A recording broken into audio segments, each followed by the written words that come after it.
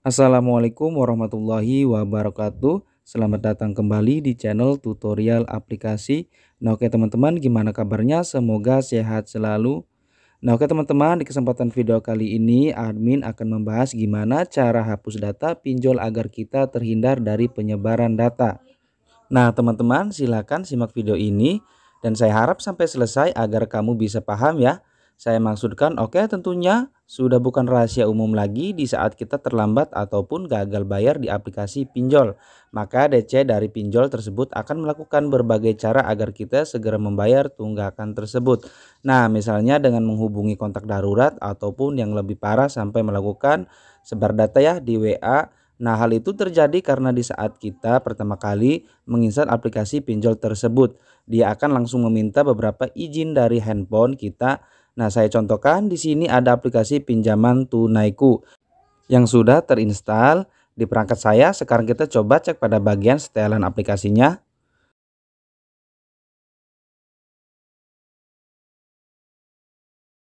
Nah, di sini sudah ada beberapa izin yang sudah saya berikan ke aplikasi tersebut saat pendaftaran akun, yaitu kalender, kamera, kontak, lokasi, penyimpanan, dan riwayat telepon.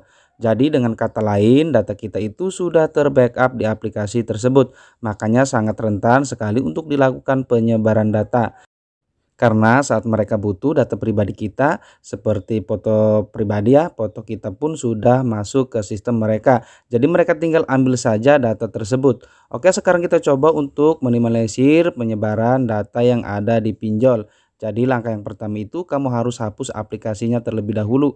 Tujuannya untuk apa? Nanti kamu akan tahu sendiri kalau video ini disimak sampai selesai. Selanjutnya kamu masuk pada bagian kontak ya. Nah, usahakan seluruh kontak yang kamu miliki di backup terlebih dahulu ke memori eksternal supaya kamu tidak kehilangan nomor-nomor penting yang ada di HP kamu. Nah, sekarang kita anggap untuk semua kontaknya sudah terbackup. Nah, langkah selanjutnya ubah satu persatu kontak yang ada di HP kamu.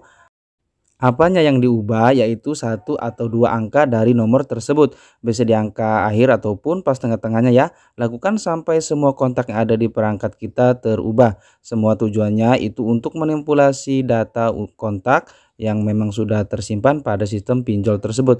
Karena data real kita yang sudah disimpan di sistem pinjol kemungkinan akan digabungkan atau ditimpa dengan data yang terbaru. Nah, selanjutnya kamu masuk pada bagian riwayat panggilan.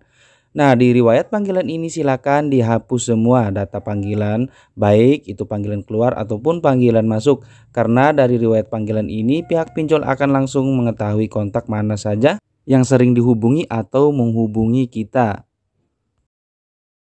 Selanjutnya, kamu juga bisa menghapus akun WA yang tujuannya untuk minimalisir DC pinjol.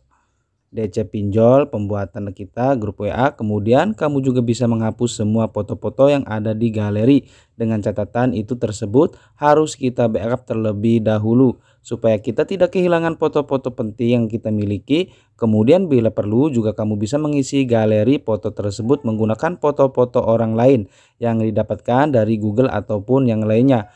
Oke, kalau cara-cara tadi sudah dilakukan, selanjutnya kamu install lagi aplikasi tersebut dan berikan lagi izin akses seperti saat pertama kita membuat akun.